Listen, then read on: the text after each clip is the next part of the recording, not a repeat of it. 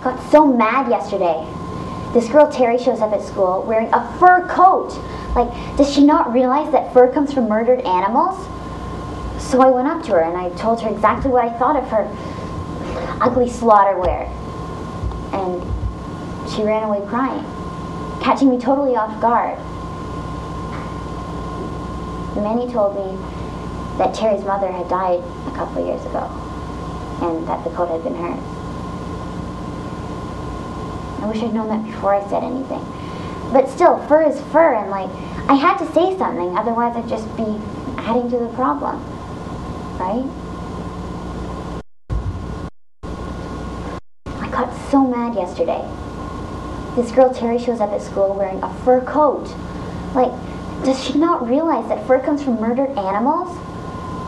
So I went up to her and I told her exactly what I thought of her ugly slaughterware. And she ran away crying, catching me totally off guard. Later, Manny told me that the coat had been Terry's mother's, and she died a couple years ago. But I had to say something, otherwise I would just be adding to the problem, right?